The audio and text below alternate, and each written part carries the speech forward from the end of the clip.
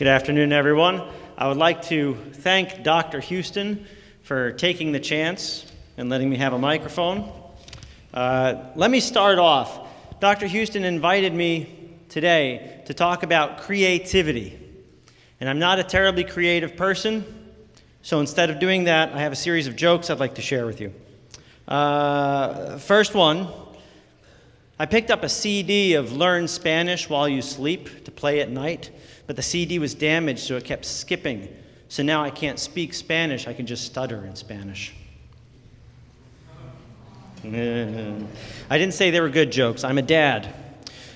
So let me start off. Creativity is not a talent. It is not a talent. It is not a personality trait with which you are born. It is not something that is a part of your fiber that you can identify in someone else. It is simply a way of operating. In the 1960s, psychiatrists from Cambridge conducted a study where they studied people they thought were creative and compared them to people they thought were not creative and used different metrics to find out where their creativity came from. And they couldn't actually find anything. They looked at their upbringing, their education, their work ethic, and all of these different things. And there's very little variation between the two groups. So what really happened? What they did find was that creativity occurs through a balance of operating in two different modes, one of which you can all identify very easily, and the second one you probably don't even think about as a productive means of being creative. The first mode that we can all recognize is what's called the closed mode, or what is often referred to as working. And we know what working looks like because we end up doing it every day, especially here in the United States. Most adults you'll ever meet spend about 100% of their time in the working mode. And it looks like this. Checklist, check, check, check, get it done, do the task, go home at the end of the day. There's no room for fooling around because that's not an efficient use of time. That's the closed mode. The open mode, however, in contrast, you have seen your entire life, but you probably don't think of it as being productive. Where the closed mode is working, the open mode is playing. Think of a time when you were younger and you had nothing to do. What do you and your friends end up doing? You just come up with something, right? Years ago, when I lived in Hinman Hall, it was the end of the year, and all the computers were handed back in, which meant that suddenly the student body had nothing to do, right? You guys remember what that was like at the beginning of the year before you got your laptops? Do you remember? That was a long time ago. Nobody had anything to do. I walk out of Hinman Hall, I walk out onto the quad, and I see boys playing Frisbee, except they're not playing Frisbee because they don't have a Frisbee. What they had were one of those caps that you put on a cup for soda, like at Taco Bell. That was their Frisbee. An adult operating in the closed mode would come across this piece of plastic and say, this is a cap for a cup. I don't have a cup. It has no purpose. I'm putting it in the garbage. Whereas someone in the open mode would say, what can I do with this? And they made a game. So the open mode allows you to think outside the box because there are no rules. So how do those two things work together? Well, they have drawbacks. If you're always in the open mode, in the playing mode, you don't get anything done. Nothing gets done. Just think of the internet for a moment. You go to any website that posts memes on a regular basis. You'll have a picture and you'll have some text. And within a couple days, you'll have 1,000 variations of it. Maybe it'll even be a new picture that morphed out of the old one. People thinking creatively, coming up with new jokes. But nothing's actually getting done, is it? It's entertaining, and there's new, and there's nothing wrong. There's no wrong idea, but it's not an efficient use of time. Contrast, if you're always in the closed mode, you get a lot done, but you don't do anything new, ever. So you'll encounter people who spend all their life in the closed mode. The key is a balance. Here at Cardigan, we work, but we also get to play, don't we? Half of our day is in class. And the other half of our day is playing sports or clubs or hanging out. So we get to have a little bit of both. Hopefully we take that and we become better people out of it. But how do you use the open mode? How do you use the play mode? Well, you got to go about it deliberately. You got to set aside time. These psychiatrists said that the most creative output was when people said, you know what, between the hour of 4:30 and 5:30, I'm not going to do any work. I'm not going to take phone calls, respond to emails. They didn't have emails in the 1960s. I don't think they had phones in the 1960s either. But I'm not going to do any of that stuff. I'm not even going to organize my desk or think about what I need to do next week. I'm just going to play. And you spend that hour. And it's harder than it sounds, because eventually things start creeping up. You're like, you know, I have all these paper clips. You know what I'm going to do? I'm going to put these paper clips away. Or, the floor is really dirty. You know, I'm going to pick this stuff up. And then suddenly you're not in play mode anymore. You're back into work mode. So how do you get into play mode deliberately? There's a shortcut.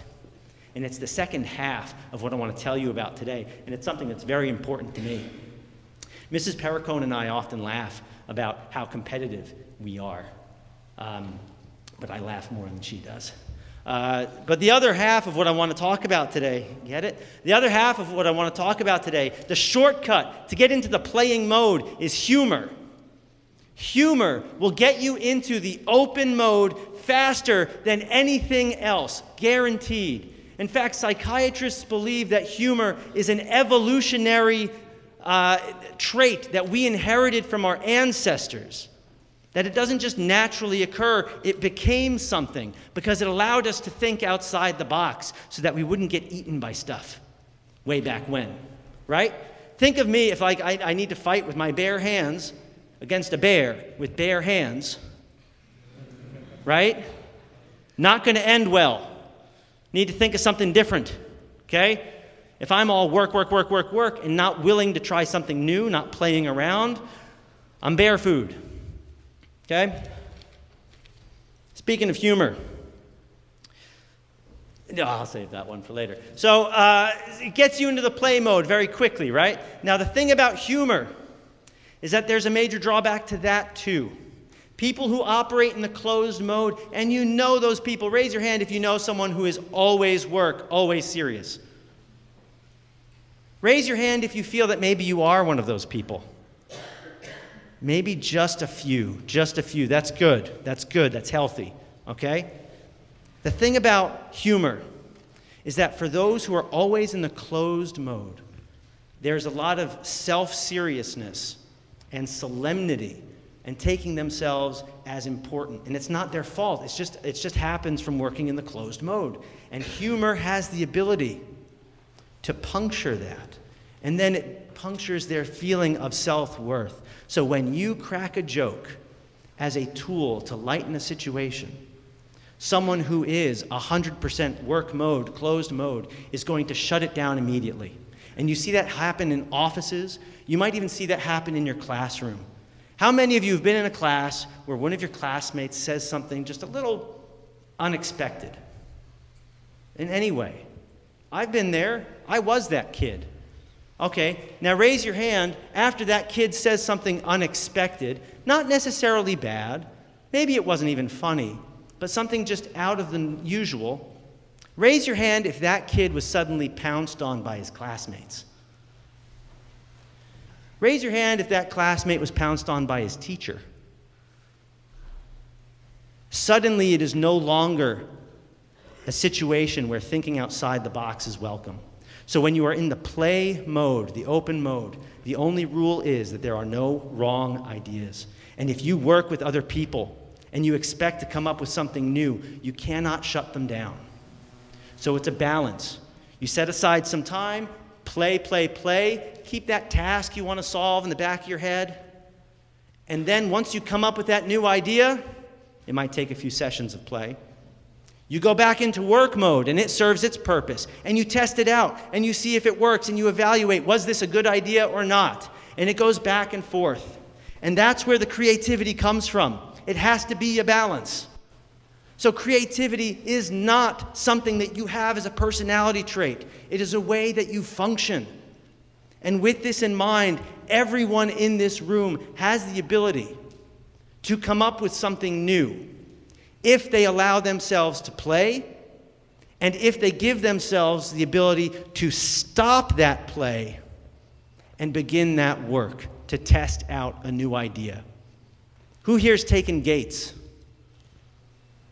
Who here feels that they came up with a really original idea? Who here wishes they came up with a really original idea? Who here went to Gates and didn't come up with anything? I would not have come up with a single thing because I'm not creative. It's not part of my personality. The humor is. But I will say, never apologize for having a sense of humor as a tool. I will say one more thing about humor, okay, and how it ties into creativity and how it can help. Humor and being able to joke does not make a serious situation less serious. Who here has ever been to a funeral or a wake? A lot. I've been to a handful of funerals, and the best funerals that I got to attend were funerals where we were laughing and remembering funny stories about the person who had passed. And it didn't make it any less serious, but it did make it easier for us to deal with. And that's the evolutionary trait, being able to adapt and survive and move on.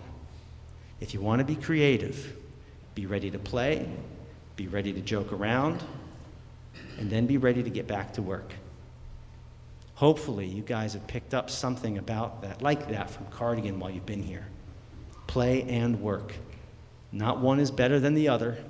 You really need them both. Thank you for your time.